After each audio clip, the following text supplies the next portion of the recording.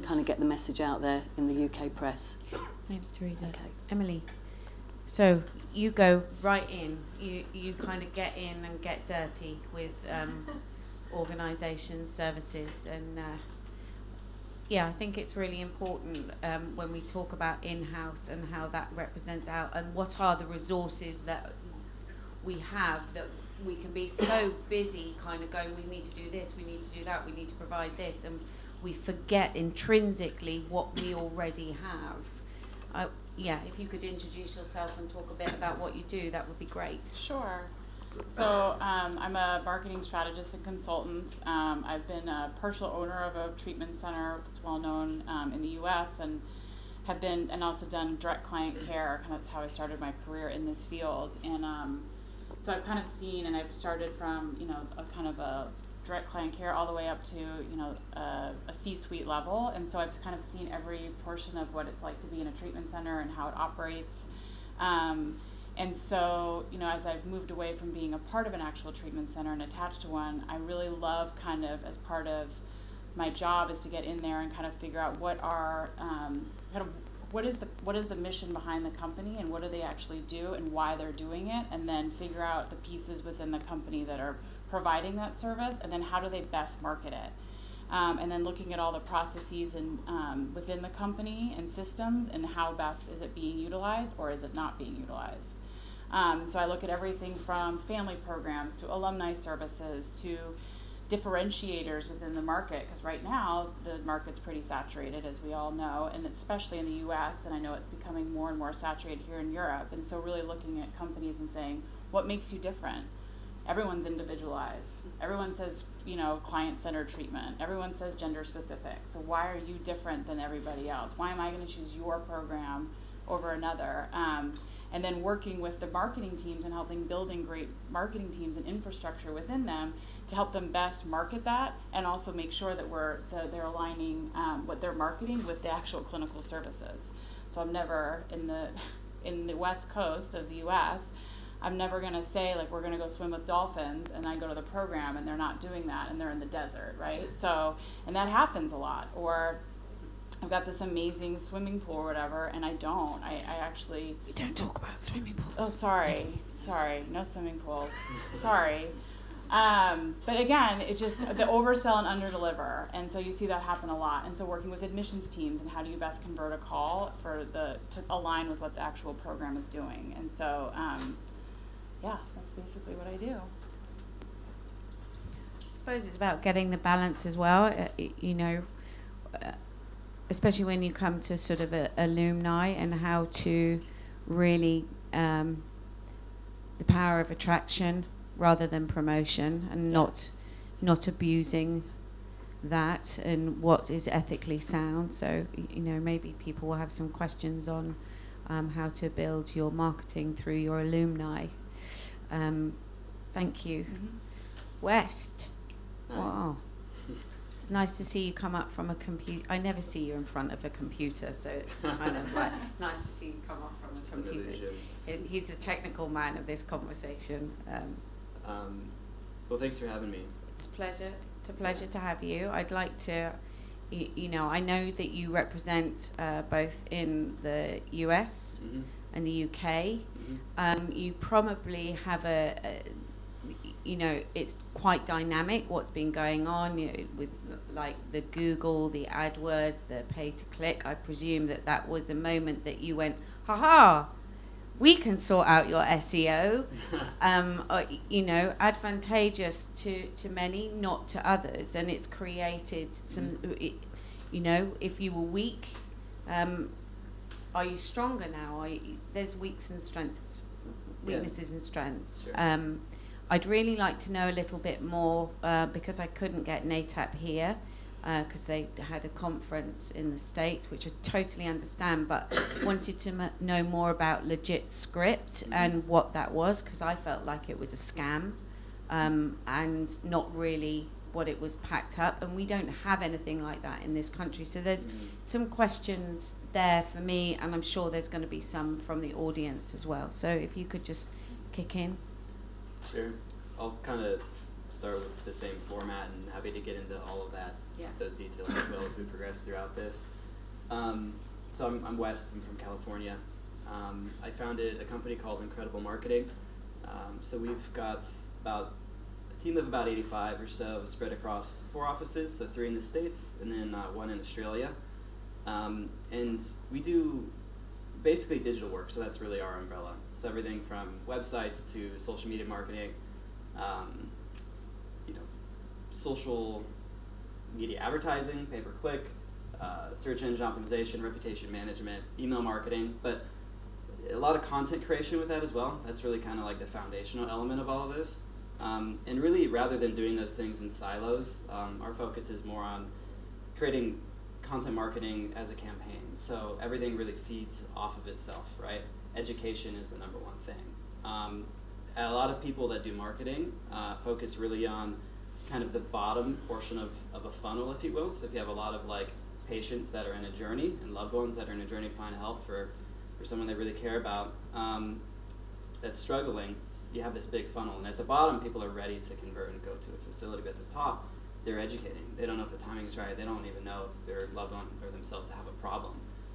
So really, if you can create a resource library and educate people, you can hit people at all segments of that patient's journey and do it in a really altruistic, wholesome way, where even if they never come to your facility, they're getting some sort of help and on the right path. But if you do it in the best way and use a little bit of science and some digital marketing strategies, you can be the source to kind of guide them through that. So when they're ready, they'll come to you. So for us, being in this space is more about kind of being an example of how to do stuff right. There's a lot of things that have been done very wrong in the States in terms of digital marketing from a very unethical standpoint. It's, literally it's killed people because they've gone to facilities that are just really horrible. So our standpoint in this space and why I'm coming to do these things internationally is to, of all in the States, set a good example, clean things up, work with people that are doing the right things, but over here, hopefully do some preventative measures, because a little bit of the corruption has happened over here as well, but hopefully it's not going to end up scaling as much as it did in the States, so we just want to set a good example for that type of thing. One of the things that you said yesterday, which I think is interesting, is West also, Incredible Marketing, actually larger percentage is sort of medical services. Yep. And the wonderful thing about medical is that outcomes can be measured. Successful cardio operations is, this market, working in this industry, outcomes and being able to market based on outcomes is so difficult. So I would be really interested to kind of open that up. I'm sort of answering my own question, which is, what is one of the vulnerabilities of this field? And I think it is to do with outcomes. So I wondered if anyone has anything to say about that. Sure. I could chime in on some of that. And yeah, to give perspective as well, the treatment space is actually the minority of my business.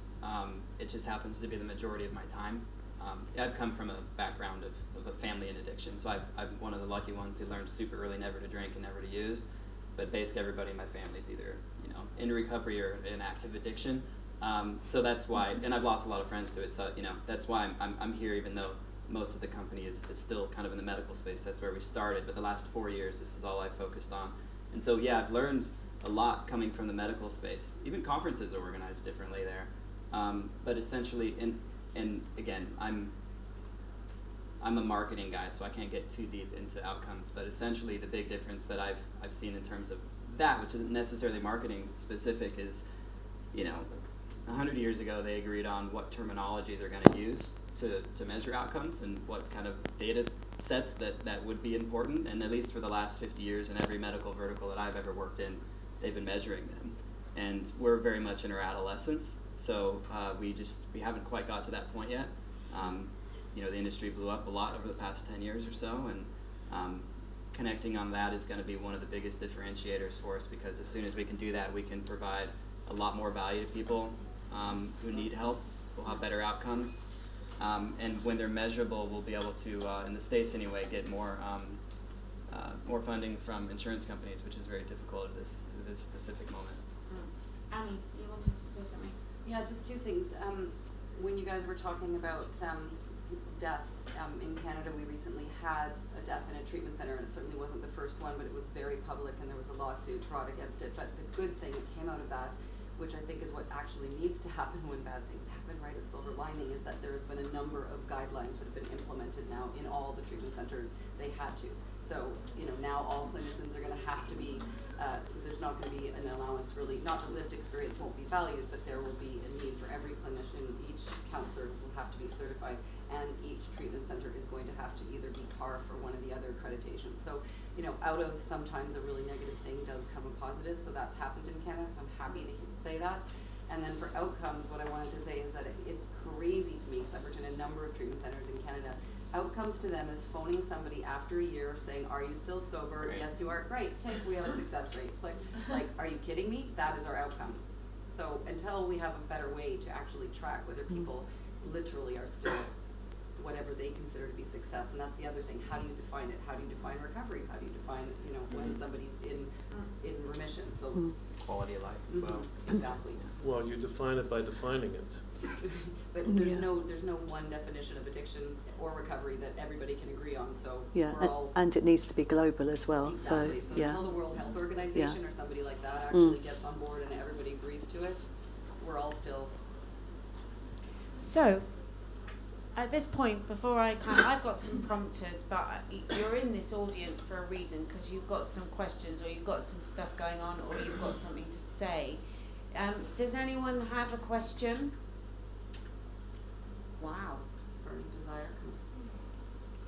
Hi, George. Please.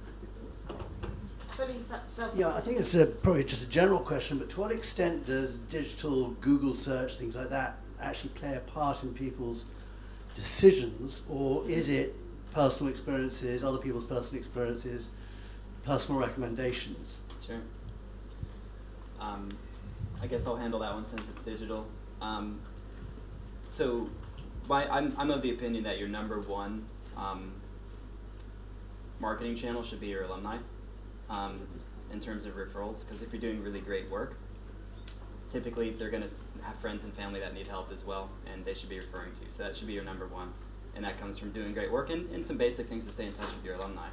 Now, that said, I'm also a big fan of diversification in terms of marketing, so that's one awesome channel.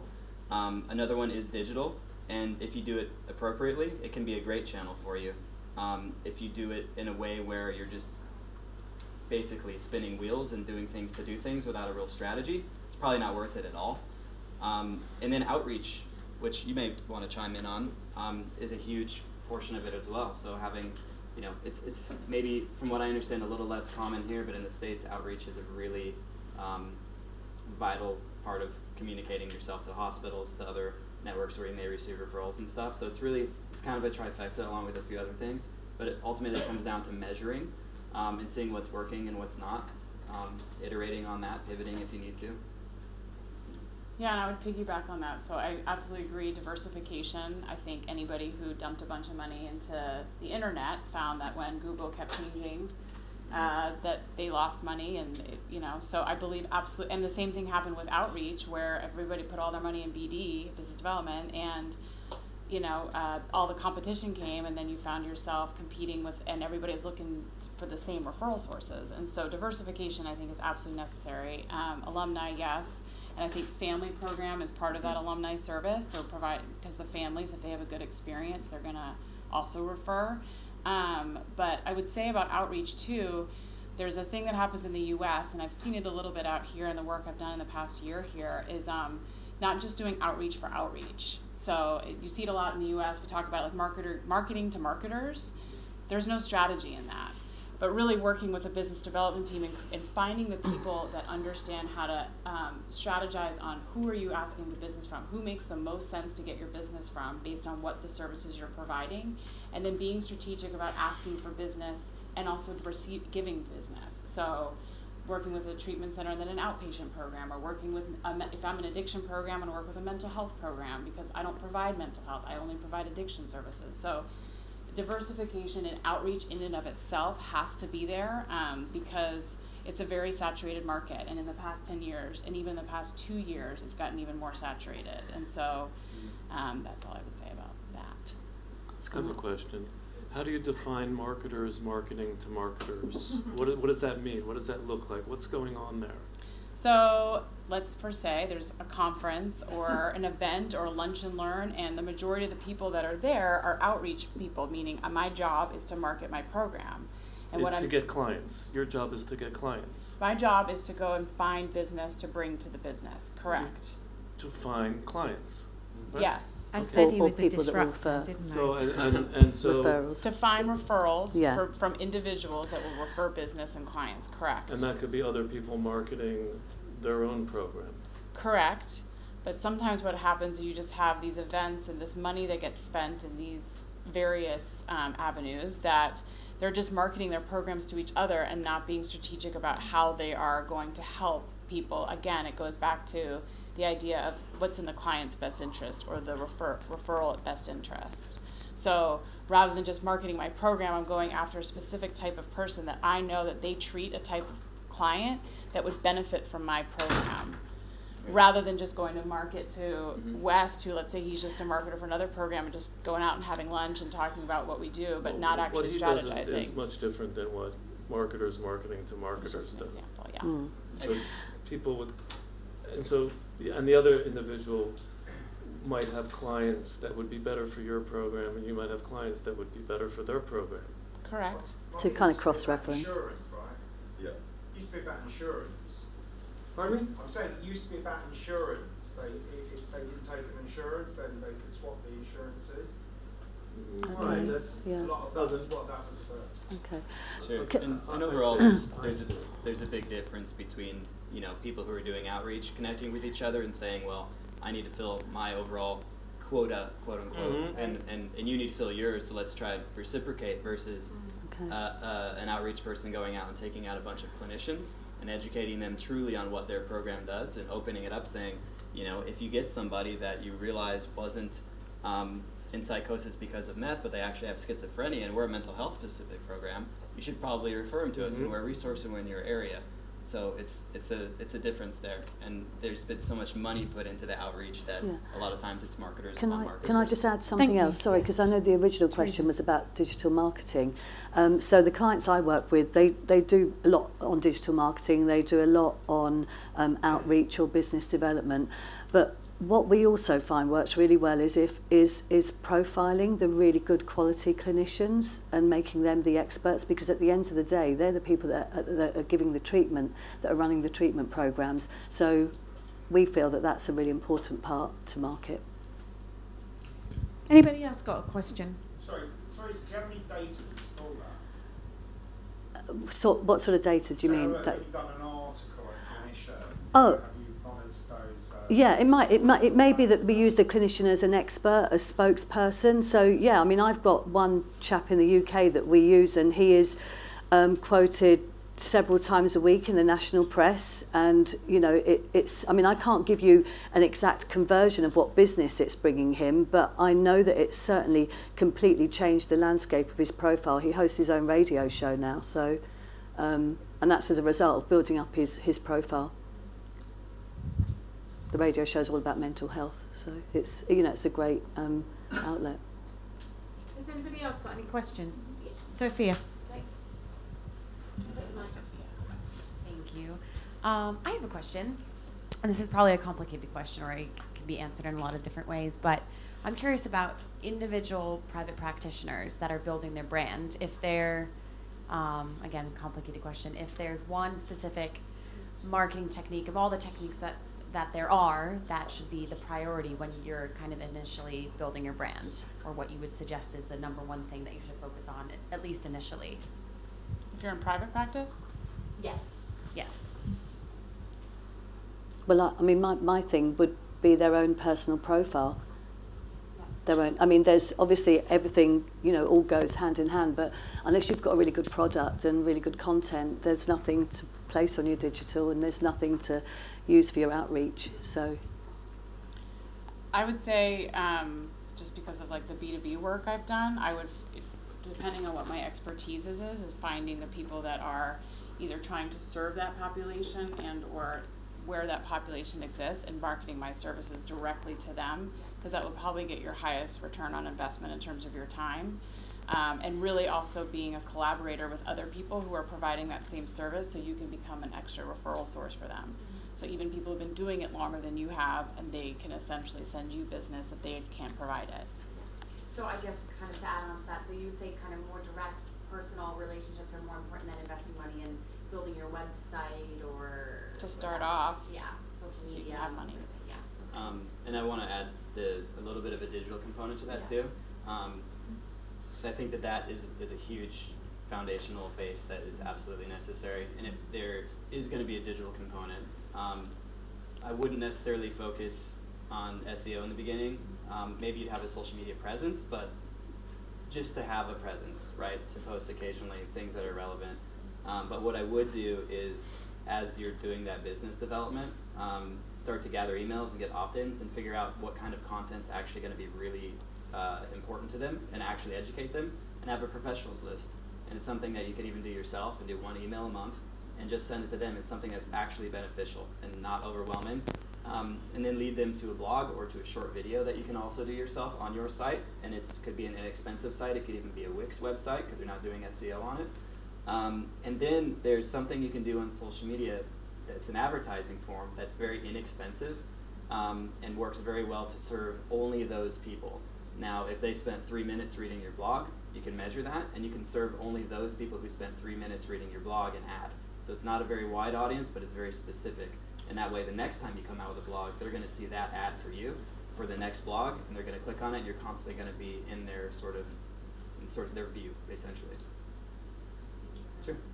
Would you say the same thing goes private practice, treatment centre, treatment service, same thing? The treatment center should be doing the same thing as well, but there's quite a bit more that would be going on top of it as well. It's going to be a bit more competitive, and the cost per acquisition is going to be higher, et cetera, so there's a different strategy. They should be doing those things too, but if I had to pick off like the most important ones that are also the most affordable for somebody who's starting up or in private practice, that would be kind of the couple that I would do. Cool, Yeah. thanks. Andrew? Yeah. Thanks, West. I've actually had the pleasure of working with West, and we went through a legit script certification. So I'm curious now, after I think it's been at least a year and a half, right? What are your thoughts about the success of it? Because to some extent, it feels that it's not that difficult to get into legit script, and I'm wondering whether the focus should be on a buyer beware. Almost, how do you educate? I mean, I heard you talk about education, but how do you educate consumers and give them some kind of media literacy classes before they get on the internet, which is also a broader sort of subject as far as fake news. And I mean, we're all sort of digitally overwhelmed, and I'm sort of curious about your thoughts about that. Sure. Could I just ask for those of us in the UK, clarification on this thing that's been referred to called the script? You're going to get this now. Okay. Sure. I'll I'll describe it so you guys can, for those of you who don't know, can kind of understand it more. So legit script, it's 2 words, legit and script. It's just a company name is all it is. It's a company based in Oregon. And they essentially got their name and sort of recognition from starting to regulate the online pharmaceutical space. There was a lot of corruption in the earlier days of the internet. And so they went through a process of validating online pharmaceuticals, essentially. And so there was a point in the past when Google and Bing and et cetera banned all ads for online pharmaceuticals. And until they found a company like LegitScript, and there's a few others as well, that basically go and they call the company, and there's an application process, and you have to essentially get certified by them to show that you're legitimate enough to run ads, and you have to follow a certain set of rules. So that's kind of the history of LegitScript. Now, a few years ago, 2 years ago, something like that, Google banned all ads overnight, initially in the US, for addiction treatment terms. And so when we speak of diversification, just to bring up something a little bit more granular on that, even in digital, you should have diversification, because a lot of people were spending all their digital efforts on paid ads, or all of their marketing efforts on paid ads. And so a lot of businesses went under overnight as a result of that. Some some really good quality businesses that just didn't have the proper marketing channels set up, and then some that weren't. It would just kind of hit everybody. Now, essentially, there's a long period of time, 6-8 months or something like that, where there really was no process to apply to anything to get your ads back up. So it became the Wild West, and there was a little bit more demand for things like search engine optimization, which is the organic, the natural way of ranking in Google, not the paid way, but the way of working with its algorithm and trying to prove your worth to Google, essentially. And then LegitScript came out, and they partnered with NATAP and some of their board members, and I think Facing Addiction as well, which is a nonprofit in the United States, and kind of came up with a vetting process. And the idea was that we need to roll this out as quick as we can, and we're going to also be meeting regularly to rapidly iterate change in this, because we know it's not going to be perfect in the beginning. And so essentially, they started that, but they got a lot more demand than they realized they would have, and so it's been a very slow process. Some people, it's taken over a year for them to get certified. A lot of people, 6 months is a pretty common number. It's something that's going to be rolling out here as well, theoretically, because ads are banned here now as well. Came a little bit later, but they're offline. At this point, LegitScript has not, and Google, neither one of them have said anything about a timeline for that. It's rumored that Canada may be before the UK, but we'll have to see. They try to keep that very, very secretive and quiet. I haven't seen any changes in terms of their process for adding additional questions or making the application process any more detailed. Per Andrew's question, there's several facilities that have gone through it that are not really great facilities. You know, the one thing that it's done in a really positive way is that for the websites that are out there in the States that are essentially lead gen or patient brokering or doing really deceptive things online, they're not able to get online anymore. So they may not have a good facility. That's something I'm hoping we can clean up and kind of create more of a standard on and more educational content around, and educate the patients and the loved ones on how to like really drill into details about how to validate where they're going to send themselves or a loved one. That's something we kind of need to unite around a little bit more on and create some more content around. But all it's really done is kind of save us from some of the patient brokers out there, which is a good step, but it's very just one slice of the pie of what we need to fix. Did that answer your question, Andrew? Yeah. I kind of was trying to answer a lot of it. I get it. It's just Yeah. a sort of buyer beware. It's almost like we should have some kind of disclaimer, much like with cigarettes. Look how far the UK has got with cigarettes. So Yeah. you can't even see the brand. But there should be something similar where there is some kind of media literacy education or training, because people who are responding to website ads are basically in a state of crisis. So when you're coming from a trauma place, it's your limbic system, and so you can't even really sort of reason very well. And so you really need to be in a sort of safe space to be able to make logical, rational decisions. Sure.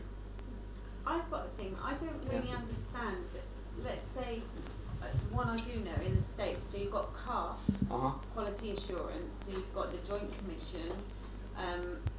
Here we've got CQC. I know we're not legit scripting yet, and who knows, but where are they getting involved in sort of advising, or where are Google looking towards to the actual organisations that are certifying us? Because LegitScript has nothing to do with that, but yet these are the organisations that are meant to be saying that we are quality assured. Where do they come in?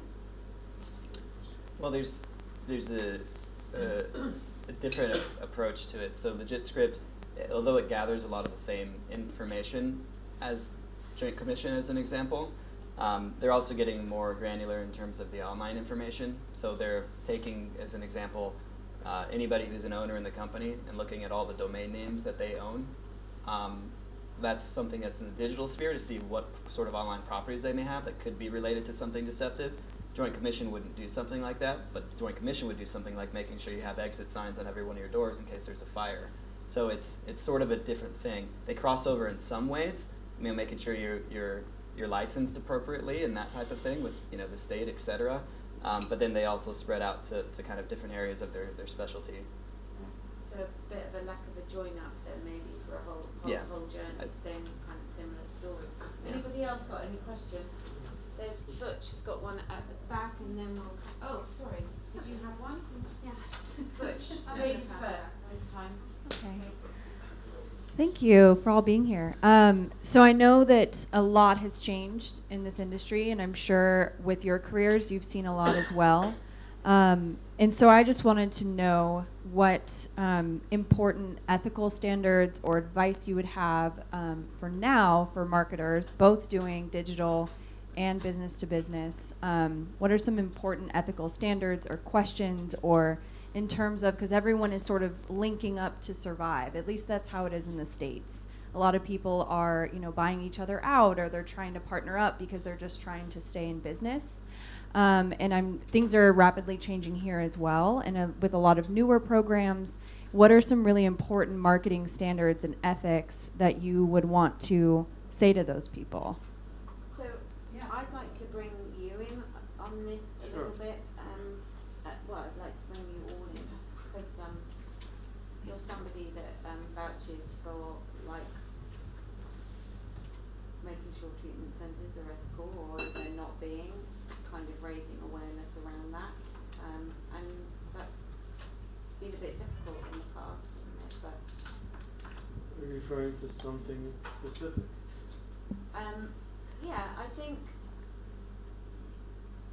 I think what I'm saying is how honest and how vulnerable can you be, and when you raise the flag on organisations and sort of say they're not doing good treatment, or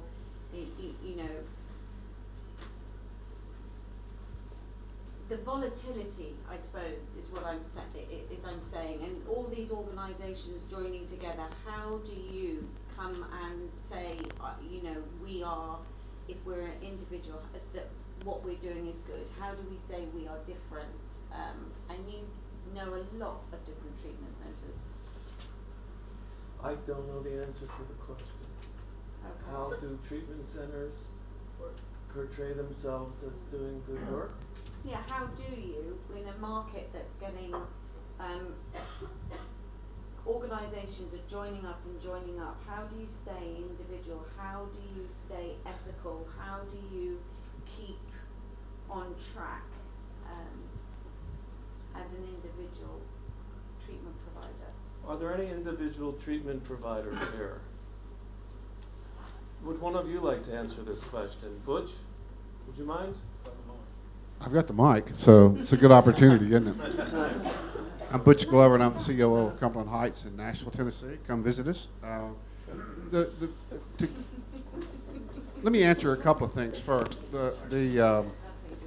I encourage you to go to the NATAP, NAATP website, and as far as ethics and all of that good stuff, they have what's called the QAI, which is the Quality Assurance Initiatives, that really outline what Joint Commission versus legit script versus everything.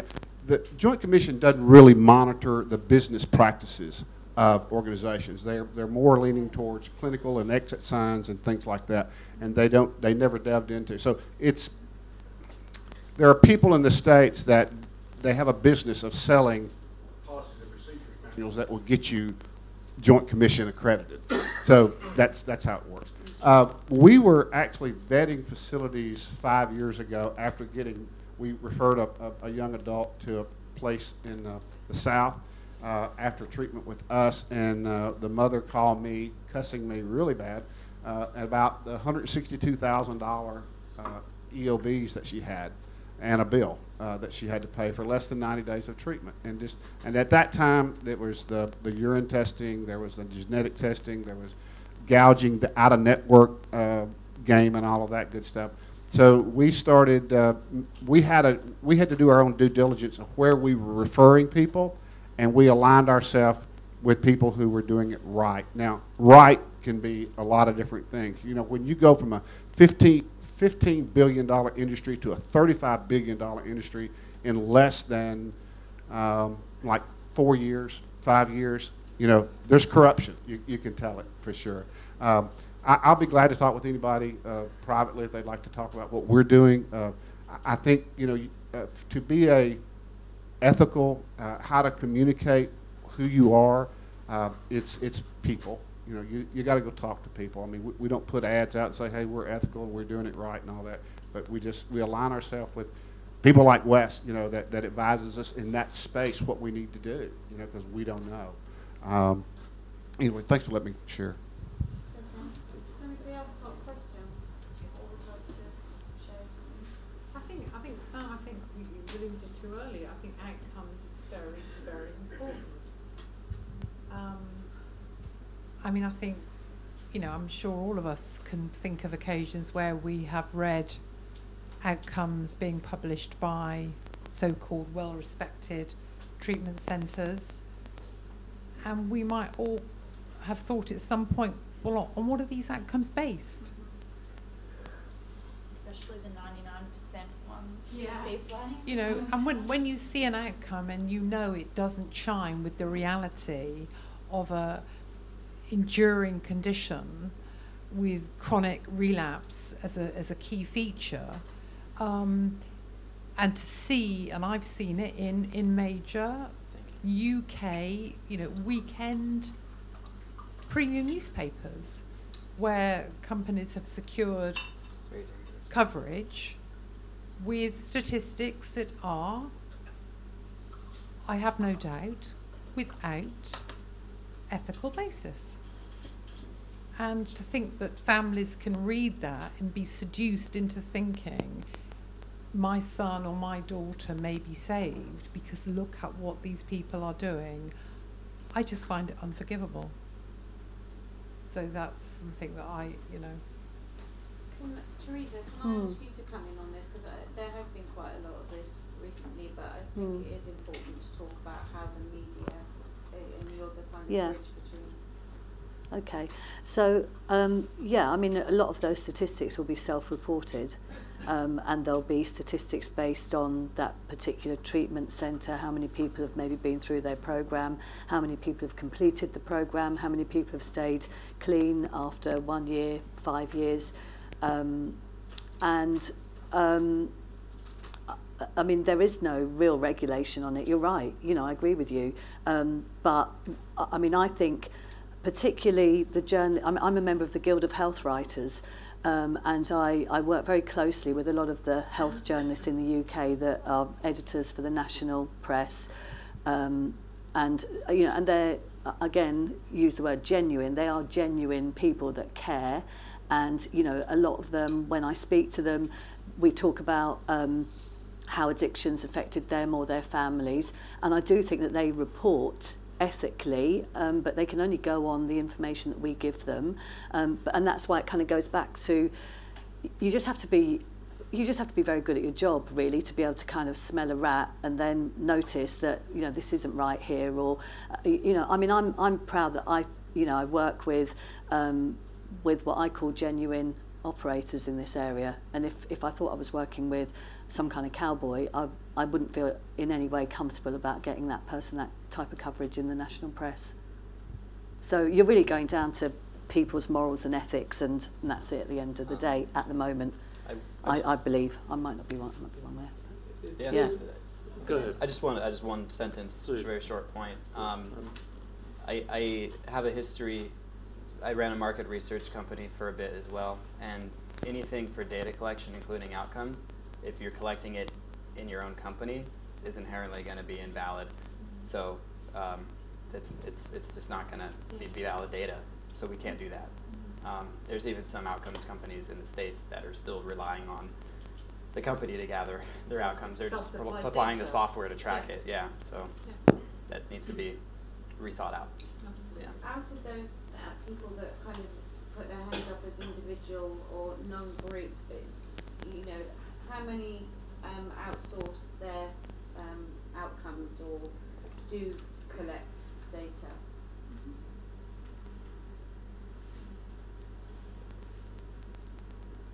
Leonard, what were you going to say?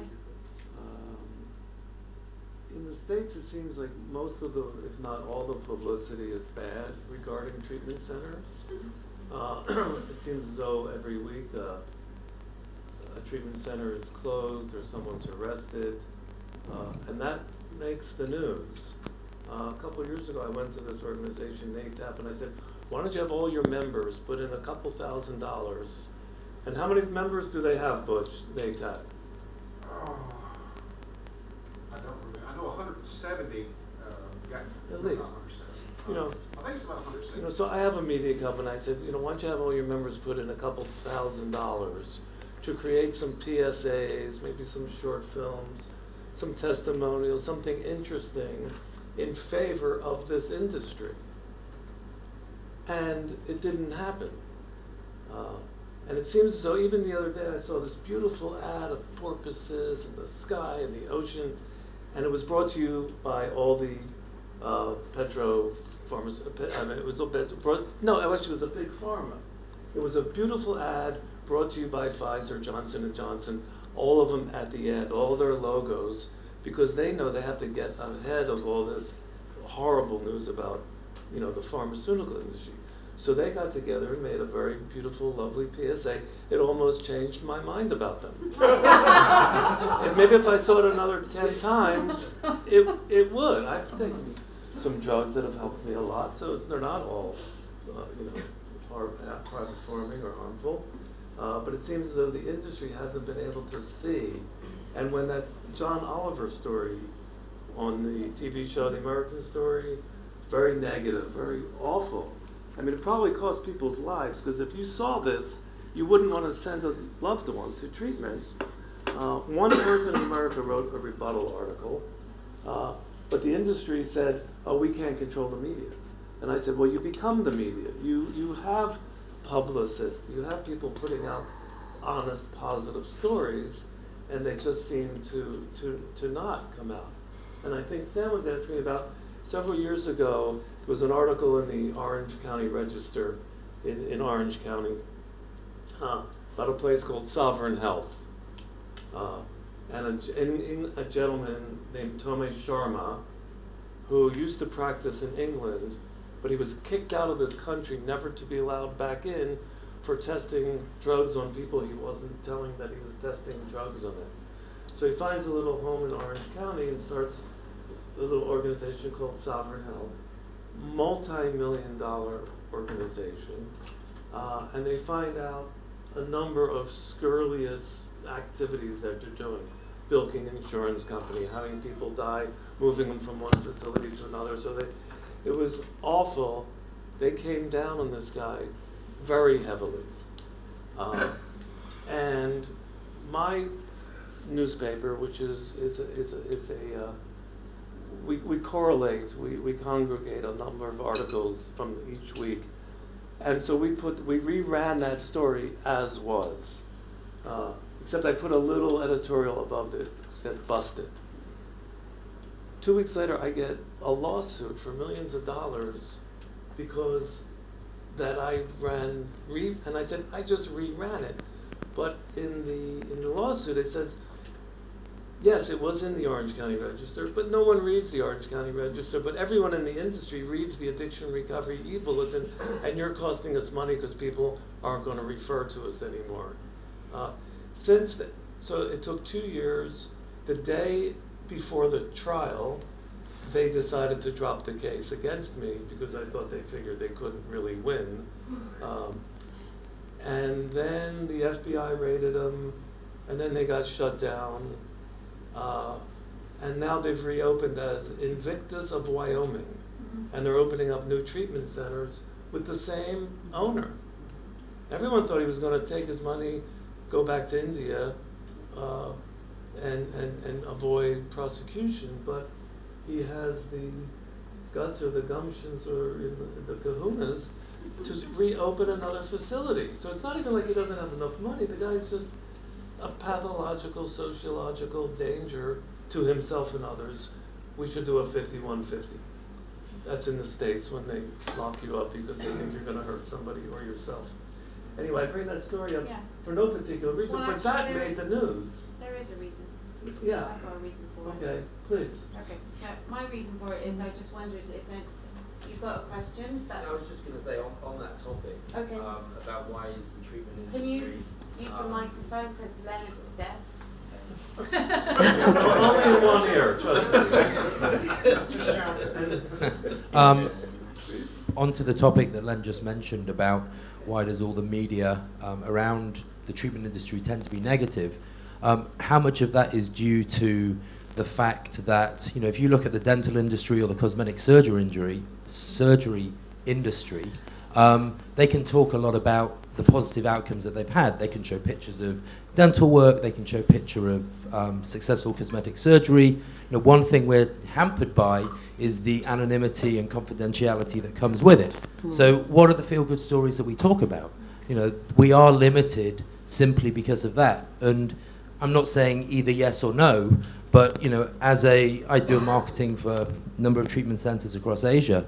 You know, one of the things you're severely hampered by is the fact that the media, they want a human element, they want a story about a case study, and yet at the same time, you know, you have confidentiality, anonymity, also the fact that that person could relapse. So it's a very difficult industry to market, and I think that's one of the main reasons there's a lot of negative. Well, the facility can't promote that, but the individual certainly can. Sure, but who's going to, in the States, we're talking about, you know, why is that individual going to market it? What are they marketing? Their sobriety? You know, we're talking about how do we, you know, a treatment center wants to market. In the States, half these rehabs wouldn't be open if it wasn't for the brave and courageous celebrities who get their picture taken with, like, an Eminem comes out publicly and says, I'm 11 years sober and I'm very proud of it. He's not promoting he might not be mentioning the treatment center that he went to, but every week there is another, and in the state, and here too, because I read all your papers, and every week it seems as though another, you know, dicey television star has come out. So we don't. So then we don't all have negative. It's not all negative then, right? Can't have it both ways. It's not all negative. No, right? I agree. It's not all negative. I mean, the kind of tabloidy negative stuff obviously is in there, and people love it. But there's a lot of positive stories as well. Mostly positive. Yeah. When it comes to celebrities, mostly. One thing I'm hoping for is that over the next few years, as things have, you know, started to clean up the last 18 months or a little bit more, hoping we're going to continue down that path, and that'll give more opportunity to share some of the positives in the space, and unite some of the people that have, that's strange, unite some of the people that have kind of like survived this period as well, to again, maybe even follow one of Leonard's ideas that he pitched to NATAP, and kind of unite around some educational ads, that there is a lot of positivity here, and turn our space into something that's viewed more as the hero's journey, if you will, right? Somebody that's courageous, that can stand up against stigma and do something that's really going to be truly helpful and life-changing for themselves. You know, at the same time, there has been a ton of negative press, but it's also given a lot of awareness. You know, a lot of people were making very uneducated decisions before, going with anybody thinking this was a completely standardized space. And although it's created a lot more stigma against our industry and the treatment side of things specifically, not recovery or addiction or addicts or anything like that, but just the treatment side, which we're going to have to battle, it also has saved a lot of lives because they've been asking more detailed questions about whose facility they're going to go to and what is actually going to happen there. And there's a lot of people that have stayed out of bad places as a result of this negative press. So there's some positive aspects to it too. Anna. Hi, I have a question about leadership in the industry. Good. I come from Sweden, so I come from a slightly different place. But can you say something about the idea that I encounter a lot with people in the industry, especially in leadership, that since I am good and since I'm thinking good thoughts, what I'm doing has to be good. Do you get the question? Do we have to read between the lines of that question, or no? It's probably a language issue. I mean, people will, yeah, good intentions. We are people with good intentions. Yeah. So how can we handle the fact that sometimes our good intentions get in the way of seeing that we're not doing good work? And that's, for me, is a leadership question. Thank you, somebody on the right. So I'd like to bring in Emily on this one, please. Yeah, so it was one of the questions actually Sam posed, and it kind of speaks to, because I don't think we really answered Emily's question. I want to make sure we do, because there is a whole other generation of marketing, kind of like, I don't want to term it as a specific age generation, but there's a whole other generation coming, and how do we market it? But I'll say about leadership and about, so I always say, and it's actually a term that I learned from the leader that I worked for many years, and he always said, and I would say it's my expert advice to anyone, if my best interest as a leader, as a CEO, as an owner, is what the client's best interest is or patient's best interest is, then more than likely I will have a sustainable business. So I am probably not going to engage. The hope would be if I'm going to be looking for my bottom line or how am I best going to get my quickest return and looking for what is going to boost my company the quickest, I'm not looking at the client's best interest. So I believe that if that keeps your consistent mission model, your mantra, your vision of how to run your business, then you'll be able to continue to be an ethical practice and not be able to say, I'm doing this, but I'm saying this, but I'm doing this. And that's why for the marketing question it goes in, is one of the questions I was talking about with Peter at lunch, is that, Peter Lazar over here, who's an excellent worked in marketing a long time, but we talked about how, a question I always ask when I visit a treatment center, and I've toured a lot of treatment centers, I'm sure a lot of us have, is the first thing I ask is when I sit down with an owner is, why did you start this company? Like, why? Why are you here? And it's a great question to ask, and sometimes people are a little taken aback by it, and some people already have their pitch, and other people don't really know what to say. And I've asked it to people who own large conglomerates, and I've asked people who own their own private centers. And so I think that's a great question to kind of find out, why did you start this? And you can kind of, as you become more educated and you learn more, you'll be able to kind of figure out like what's the truth and what's not. One of the most beautiful things I ever heard was an owner said, I did it out of an act of providence, and she's kept it alive and well for over 30 years. That's a beautiful statement, and you kind of can get behind it. And the other thing I would say about Emily's question, which kind of feeds to that, is as you're marketing your program, how do you know how to like stay ethical in how you market? You know, you definitely have to start, I think Butch even mentioned it.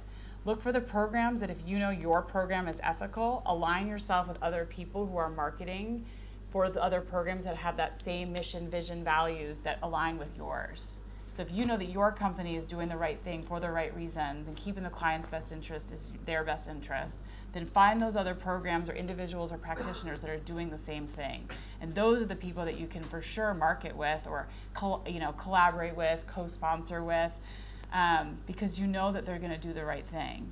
And it's hard because the next generation of marketing, as I've kind of been doing more work, you see, at least in the States, they're doing a lot of this bartering system where it's like, I'll give you 2 IOPs for 1 residential, and just this whole game. And the saddest part about that whole game is that it's putting the people that are doing the right thing not out of business, but lowering their census because they can't keep up with that, because that's not how they're doing business. But I believe that if the next generation of marketing, the newer marketers, if they learn kind of like what Butch has said and many of us have said, if we're aligning ourselves with people who are doing the right ethical thing, then those people aren't going to have any business left to barter because we're all doing the right thing. Mm. So I just wanted to kind of address that, which hopefully addresses some of that. Can I? Yeah. There's a question there, and then there's a question down here. Mine isn't really a question per se. I'm a dental psychologist in private practice. So my client base would include people with addiction, but it would also include people with bipolar or people who are depressed or whatever. And it seems to me that all of these questions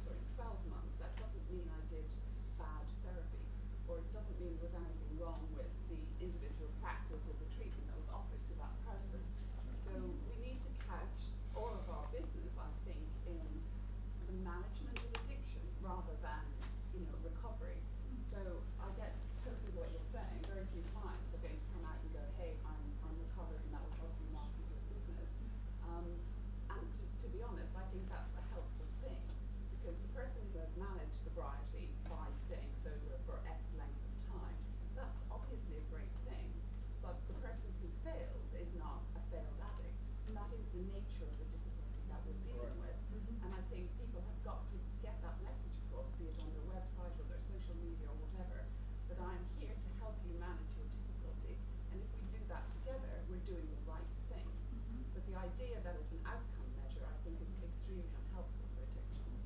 So it's not a question per se, I just want to mention. Thank you. Thank you. You're going to just say it out loud, because the mic's gone That's okay. at the moment. I was just wondering, in any of your opinions, can you think of any examples of mental health facilities or treatment centres doing some really remarkable marketing at the moment from that ethical standpoint? Just to aspire Did to. everybody hear that at the back? Okay, who's standing out as doing remarkable marketing at the moment? Yeah, in the mental health space. In the mental health space. I have an interesting example, but I don't know if it's successful. There's a treatment center called Wavelengths in Southern California, and they had a full-page ad spread in the Sunday New York Times Magazine for a month. I've been calling them to try and talk to them and find out if that was a successful venture.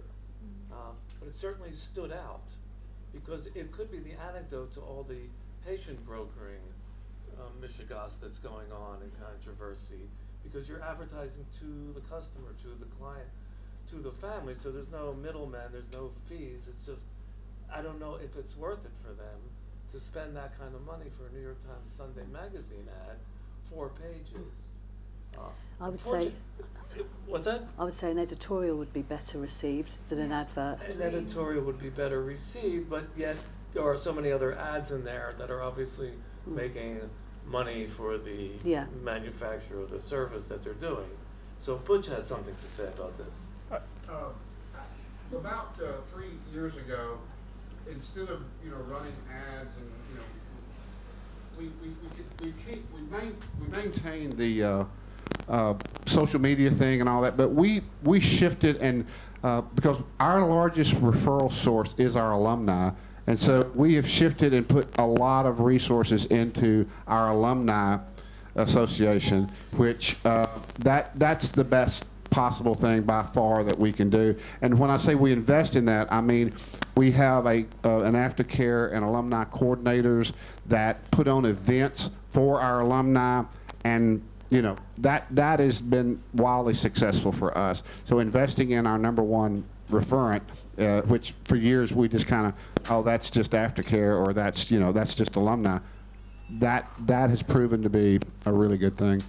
Well, you're fortunate. You've been there how many years? 54. 54. So a lot more alumni than places that are only 5 years old. I will say about a different type of marketing effort that I found. So I'm a mother, and I was sitting at a doctor's office, and I read it was open to parenting magazine, and a local treatment center where I live had an ad, and I just went on their website and I found that they have a newsletter. I was talking to you about this yesterday, and they have a newsletter, and it's an adolescent program locally, and I chose to be a part of the newsletter, and I get weekly, daily, I don't know, every other day, and the information that they're giving me is kind of like what you were talking about. They're not telling me to go. My children aren't ready for treatment yet, but please. But because I have 4 of them, it'd be really expensive. But they're educating me, and the information they're giving me is very relevant as a mother, as somebody who's addressed, and it's not even just about addiction, it's about all things that us as adults and children deal with, and how do we walk through it. And I have found it to be extremely effective, that if one of my children needed treatment, I would go there because they've kept in front of me, they're educating me, and they're doing that kind of that higher, the top of the funnel. You've probably gone and liked them on social media as well. I'm off social media, honestly. I'm like the worst marketer for that. I'm on a little hiatus. But yes, I mean, I would if I was, yeah. Peter. Boy, quite an introduction. I don't think it's working. I have a big mouth. It's working. So speaking on the subject of leadership, in New York, in New Jersey, in New England, and a couple of other places in the U.S., we have what's called the Provider Liaison Association, or the PLA. And so, speaking on the topic of leadership, some people giggled about the PLA. Must mean something completely different elsewhere. Okay. Very different. I'll handle this carefully. With the PLA, our job is to, or the mission of the PLA is to help marketers, especially marketers who are coming into the field, learn the right way to do things. Because if they're working for an unscrupulous owner, they're not learning from them, right? As we say, the fish stinks from the head. So the PLA's mission is to educate marketers, take newcomers under their wing to show them the proper way of representing their organization to clinicians, to family members, to other organizations, and set a standard of ethics that has to do with proper functioning in the job. So what we're doing is we're taking the young marketers under our wing, and we're saying, are you sure you want to do that? Because maybe you want to think about, how this could impact not only your reputation, but the reputation of your organization. And so, really, in a boots on the ground kind of way, we are taking the newcomers under our wing, and hopefully will affect some change that way. And so, to that end, you can make an argument for marketers marketing to marketers, in the sense that treatment centers can learn from each other. You learn who the good treatment centers are. You learn who the bad actors are. Just by the marketers getting to know each other and how they do things as well. So, is it? Can I ask? Is it just a regional, or is it something that people are outside of? Because I know in the UK, specifically for this industry, that there isn't a kind of group. There's a very small pool of marketers actually in the UK. Is it something that would be relevant, or that there could be a connection for people? Well, I would strongly urge, if there isn't a PLA here in the UK, that you start one. If you go to nypla.org, I hope that's the right website. It has listed on it its mission statement as well as its code of ethics. Now, if somebody violates that code of ethics, there's nothing we can do other than wag our fingers. But what we're trying to do is we're trying to say, look, at least in the case of New York, which really is becoming a challenging place to market from an ethics perspective, we're saying, look, if you're going to come into our house and work in our house, this is the bar. The bar is here. The bar is not here. It's here, and you're expected to behave in a certain way. Because from a marketing perspective, when you answer that call from a mom, they're having the worst day of their life. And this is an honor and a privilege. And so, I would say probably 60 to 70% of the time, I'm disqualifying a case for my practice or for my organization, and I'm sending them to the right place for the right reason. There is a karmic aspect to the work that we do. So, for what it's worth. Well, I think it's worth a lot. As do I think that your Facebook feed on marketing tips is really important, and it's done in such a way that it's not judgmental. It's just kind of keeping an eye and a guide on ethical checklist and keeping it right size. Is anybody else? Thank you. I don't need that, that's fine. I've just been wanting to say like 5 things. So I just wanted to say about anonymity. This still drives me crazy. 12-step meetings are not the same thing as a treatment center, and they're not the same thing as being in recovery, and you can tell anyone that you want that you're in recovery without breaking your anonymity or anybody else's, and I'm so tired of this argument. I'm really, really tired of it. And I also think that we're our own worst enemies sometimes. Like, everyone in this room is actually on the same page. We all want to help people get well. That's why we're in this business, right? So we need to be whistleblowers more than we are now on the people who aren't doing ethical work. And I think this idea of an organization, we don't have one in Canada either. We need one. we need to be collaborating as much as humanly possible all the time, because that's how we're going to save more lives, period, full stop. And my favorite word in the world is and. It's not but, it's not harm reduction or, it's not harm reduction but, it's not 12-step not, it's like, it's and. We all need to be working together. Like, so I'm not sure how that comes into a marketing perspective. I don't know how we're all going to market ourselves together, but I just think that I'm tired of fighting. It's like there's a million addicts. Right. Yeah, we can't Yes. be like, and us. Yeah, exactly. So that's all I wanted to say. I would just like to say that the more money you make, the more people you're helping. So feel good about what we all do.